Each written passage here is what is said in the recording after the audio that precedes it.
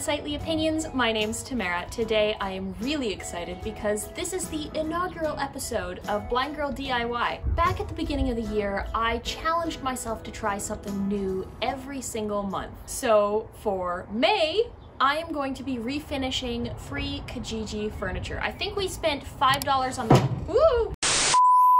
As you all know by now, I am moving very shortly, so instead of buying new furniture, I'm going to try and upcycle or refurbish some old pieces that we picked up for free, or less than $10 on Kijiji, and see if we can turn it into something really nice. We've got a couple of coffee tables, a couple of end tables, and we're gonna do some paint pouring. I'm gonna use a power sander for the very first time. It's gonna be tons of fun, so stay tuned. Step 1. Sanding and patching. Okay, let's see how this goes. Oh, I unplugged it. Okay, let's try that again. I'm gonna try and put it down flat. Let's turn that volume down so you don't have to listen to the power sander as I hyperspeed through some of this sanding footage. I was pleasantly surprised at how easy it was to use a power sander once I got into it. I could generally feel where the edges of the furniture was, and so long as I stabilized with both hands, there was no way I was going to hurt myself. I am not a power tool user, and I found this really straightforward. How'd I do? Looks okay to me. I found the power sander to be really useful for doing large flat surfaces, at least that's what I found the most luck at.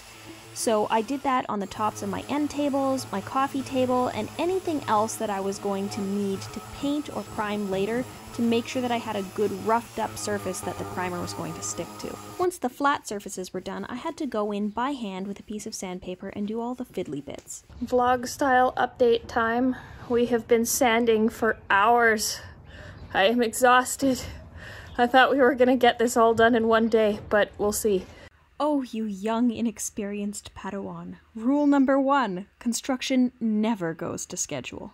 We're now clean and wiped, and we're ready for the next step. Robbie was nice enough to help me take this down to the bare wood, but there are still a couple of little nicks and dings that we're gonna need to fill. So I have wood filler here, and I'm gonna feel for the holes and just put some wood filler in. I've never used this product before. We're gonna just give it a go and see what happens. It does suggest wearing a mask, so that we are going to do. And I'm gonna find the first hole here. There's one. I don't know if there's a proper technique to this, but I'm just kind of pushing it into the hole, which does not seem to be working. Step number 2, priming and painting. Sorry, we thought we were rolling. We're now on to painting, so I am just priming. And for those of you who no doubt will have questions at home about how this blind girl paints, I have a pretty decent sense of what's on my brush just by feel. That way I can tell kind of when my brush is getting dry. It isn't an exact science, so I always have somebody come over really quickly after I've done a surface and check for lumps and bumps or missed areas, because there's always a possibility I missed it, even though I'm generally pretty good at kind of making sure that everything's covered. I will miss something because I can't see what it is. Now let's just hyperspeed our way through the painting and priming of these coffee tables and end tables so we can get on to the fun stuff. The paint pour. Step number 3. Paint pouring. What was a quick transition for you was more than a week of painting for us. We painted these little tables white. These are going to go outside, and we thought it might be really cool to do a sealed acrylic paint pour. So we've prepped these. We skipped the painting part because everybody knows how to paint. I'm not very good at it. Robbie was continually fixing it, and there was a lot of swearing involved. It was a rough week, but we are painted, prepped, and we are just about to lose the light. So if the lighting is changing on you, that's what's going on. I'm gonna do one table, Robbie's gonna do one table. We have a coffee table that we're gonna try blow marbling, and we have a coffee table for outside that who knows what we're gonna do with. I think we should probably save some of the blues and stuff for that coffee table too. Sure. So we're gonna each prep a cup, and then we're gonna get to pouring. Hope you enjoy. Paint pouring is a ton of fun. We've done it on this channel before, so if you've missed that video, I'm going to link it in a card above where I explain it in much greater detail as to what I'm going to do right now. Paint pouring, you generally want to cover your surface in white acrylic paint to help it flow or pour over the entire surface. And then in a separate cup, you're going to essentially do a dirty pour or layer various colors of acrylic paint in as many layers as possible into a cup, dump it upside down on your surface, and then tip it around to make sure your entire surface gets coverage. In this case, we were using a variety of blues, whites, iridescents, and purples to create something really vibrant that I could put on my patio and be really bright and colorful, because I wanted to bring some color and some life into my backyard. Every piece of acrylic art will turn out entirely unique, so don't expect to get something that's going to look really consistent across multiple pieces. That's not what I was going for in this look, so I wasn't too concerned when my second piece turned out very different from my first piece. I just thought it added to the uniqueness of the acrylic pour and just creating something that was really bright, colorful, and unique. And with our experiments on our little tables out of the way, it was onto our coffee tables. We are going to cover this table in white paint. We have primed a really ugly marble tabletop. And here we go. I got my hands in it. Got some color in it already. Oh, it doesn't matter. These colors are going in anyway. Word to the wise, never do this on a marble tabletop that you've painted. Oh my gosh, this table weighed probably 100 pounds. Robbie and I had such a hard time lifting it and tipping it, and it turned out hideous. We ended up redoing it 3 separate times. Here we go, ladies and Last gentlemen. one, please. Please work. This is such a large surface area, and I hope this is going in our living room. Oh. Because this table was 3 feet by 3 feet or 1 meter by 1 meter wide, it took almost 2 full cups of watered down acrylic paint to create our base before we could even start our dirty pour. For this pour, we used mostly natural colors or stone colors, so in this case, some iridescents, some creams, grays, a little bit of black, and more white. It turned out really, really pretty and looks very much like marble, so if you're trying to go for something that's a little more realistic, or you want to create something that looks a little bit more like stone, make sure you use neutral colors or natural colors because it's going to turn out a lot better. When we got the table mostly finished and poured, Robbie decided that it didn't quite have enough color in the corners, so we added some grays and whites and more paint to the corners. We tipped it again, and it ended up turning out really nice.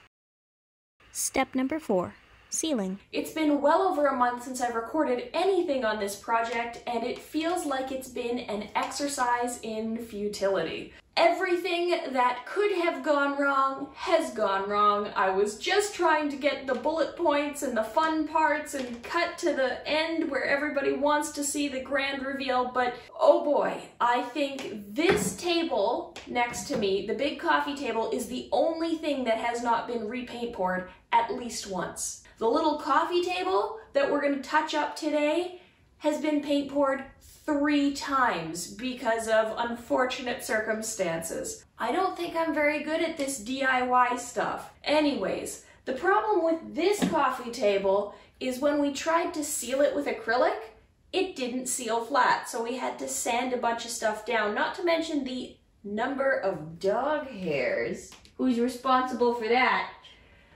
ended up becoming trapped in the acrylic.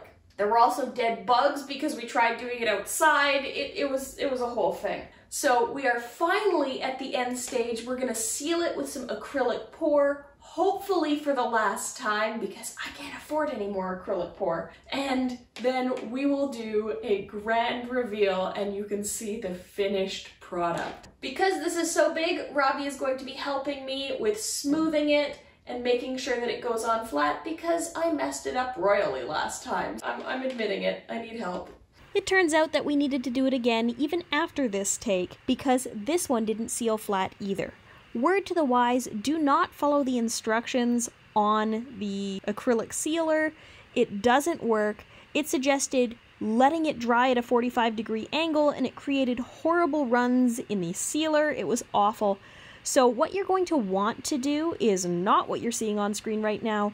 start at one end and put a lot of sealer on that one end and let it pour towards the other side.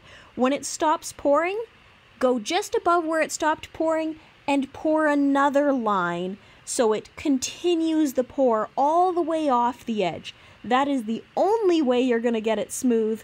Do not use spatulas or rollers or anything else. It will just end in tears. If you're wondering why it's so messy in every background, we're moving in less than a week. We started this project at the beginning of May. It is now almost the end of June, and we're moving in like 5 days, so we gotta get this done. I'm gonna be starting with this mini end table here and just putting one coat of acrylic pour. I don't want a super smooth finish, so I'm gonna just use a foam roller to get that on.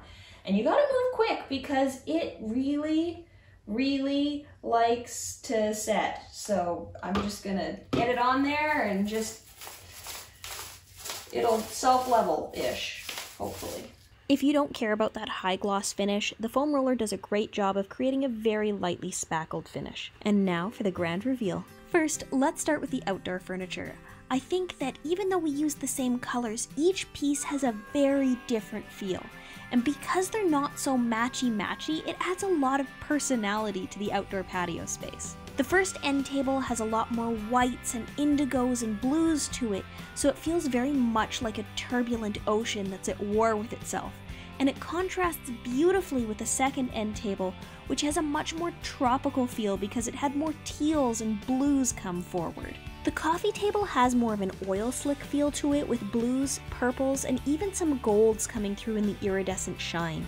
This is definitely my least favorite piece of the three, probably because it took 3 separate attempts to get a paint pour that would go all the way over the edge. It could have used more tipping and more pouring, but I had had enough. It was so stinking heavy and so slippery when you got it wet. I do not recommend trying to do this with any kind of a marble tabletop. Last but certainly not least is my favorite piece, the marbled coffee table. From most angles, it looks exactly like white marble with gray streaks running through it, but when the sun hits it just right, there's this shock of iridescent purple which goes beautifully in my living room. Doing projects like this is always an adventure, and having done it once, I have a much better appreciation for why custom furniture is so expensive. Even though it failed multiple times, I think it's more about the learning experience and the journey than the end result, although I do think it turned out pretty well. I'd love to know your thoughts, and I hope you enjoyed this video. It took a long time to edit and get right, and I hope you enjoyed it as much as I did.